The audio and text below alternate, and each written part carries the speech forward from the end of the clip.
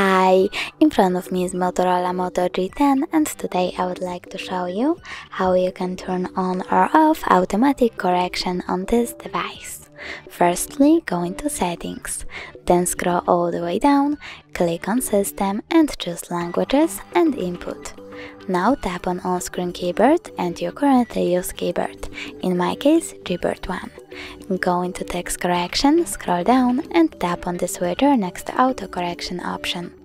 As you can see, autocorrection is now disabled. You can turn it back on by clicking on the same switcher.